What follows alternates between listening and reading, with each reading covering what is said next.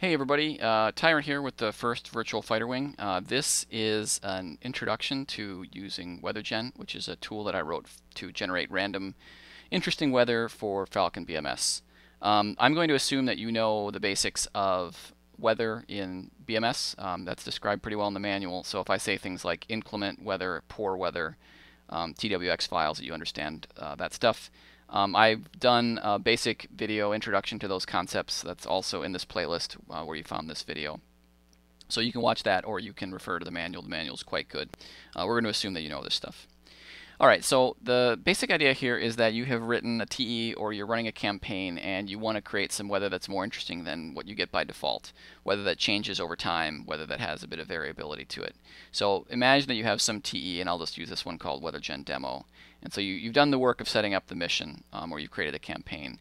But you want to have interesting weather. Now you can control some things here in the weather tab.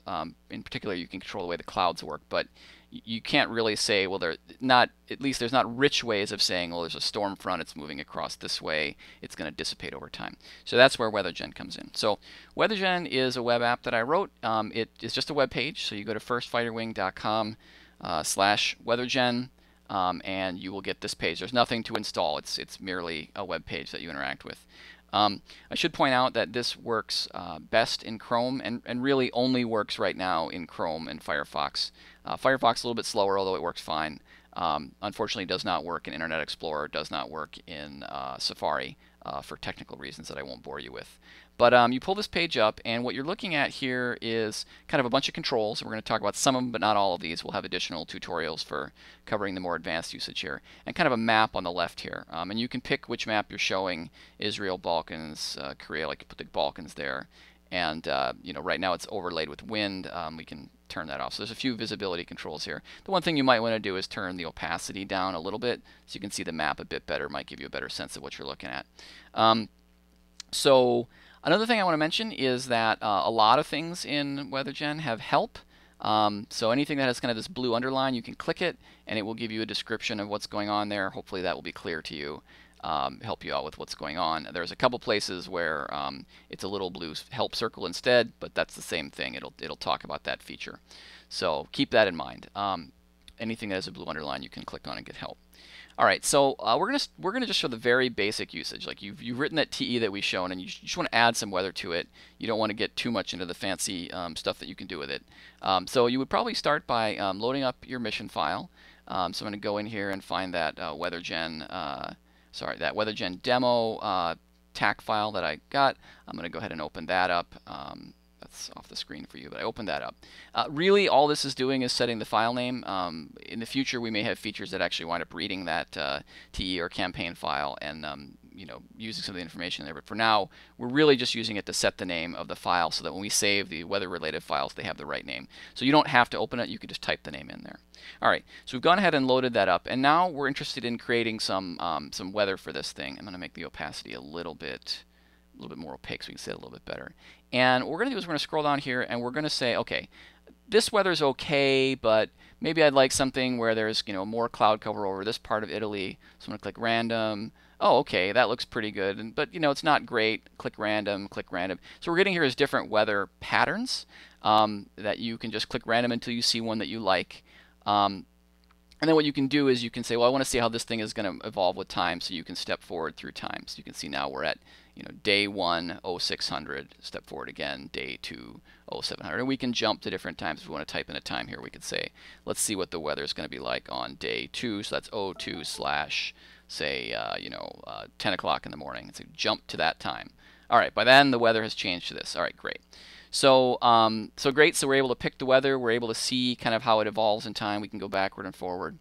The other thing that we might want to do in general is go down here to the clouds and contrails.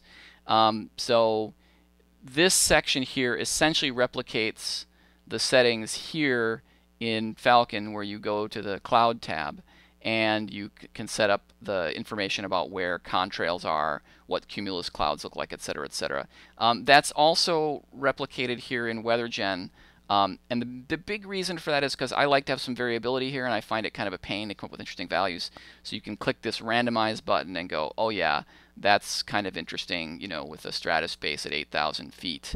I kind of like that. And so what I'll do a lot of times is just before each mission, I'll go in here and hit randomize until I get something interesting. One thing I'd watch out for is I kind of not really happy with how the contrails came out. They came out rather too low in the randomized one. So that's the one thing where you might want to go in here and bump some of these up to be more realistic value. Having contrails down at 11,000 feet is I'm told, not especially realistic. But I have had missions where we had that and people were happily surprised to see something a bit different. Okay, so we've gone ahead and randomized the weather pattern. We've randomized our cloud settings. The other thing we want to do is want to align the time with our mission start time. So here in Falcon, I've got my mission, and it's kind of starting at 0900 on day 1. But at the moment, I'm looking at day 2, 10 o'clock in the morning. So I want to make sure that I kind of line this up by setting this to 0900, my same as my mission start time, so I can kind of make sure that looks right. And then if I'm happy with that, what I can say is, okay, now I want to save all this.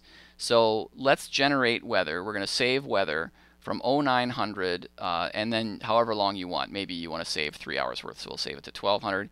And we want to make the weather change every 15 minutes, so we'll just set the step to 15. And that's pretty much it. All we're going to do now is hit Save Package, and WeatherGen is going to crunch away. It's going to create all the various intermediate steps from 0900 to 1200 in 15-minute increments. It's going to create the file that contains the cloud settings, the TWX file, and it's going to create a zip file that we can then save. And let me make this a little bit smaller so you can see it better. Which I'm just going to go ahead and save that zip file. You can see it, weathergendemo.zip, right into my data campaign save folder. Go ahead and save that. Downloads, and then if I open that guy, I can see that it has everything that we would need in order to have weather. It's got the TWX with the cloud settings, it's got the initial FMAP, it's got the weather maps updates folder with time-stamped files so that the weather will change to the appropriate configuration at the appropriate moment. And you're good to go. Just unzip this into your campaign save directory, and since we told it the name of the TAC file, everything's named correctly, and you can just go and fly your mission at that point. The only other thing I want to mention is that we have this one other file here, the wgs.eden. WGS is for WeatherGen settings. And the reason that's there is, let's say that you were happy with the way this thing came out, but you want to like fly the next mission in a series, and you want the weather to be consistent.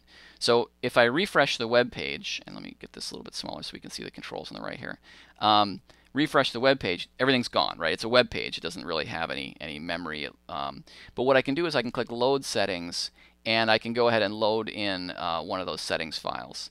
If I open that up, it'll go back to my settings from whatever was saved in that file. So in that zip file, you're basically getting a file that lets you go back to exactly the settings that you had. Now this is a different one, so that's why the weather looks a little bit different and the map was big. But everything, if we had unzipped that file and loaded that wgs.edn file up, everything that we had done to create that weather, we would be able to get back to that point. That's really it for basic usage. It really is pretty simple. You set your mission file name, you find weather that you like, you randomize the clouds if you want to, you set your times, you save the package, unzip, and you're good to go. Go fly. I will be doing more videos about some of the advanced features. There's interesting things you can do around like controlling the wind direction for carrier landings and refueling, overriding the weather in certain areas to make things like ILS recoveries, et cetera, et cetera. But we'll talk about those later. If you have questions, you can always go to the BMS forums. There's a link right there that you can click on that will take you to the WeatherGen thread in the forums. You can ask questions there, or you can find me at firstfighterwing.com. Thanks, and let me know if there's anything that I can do to make the program better.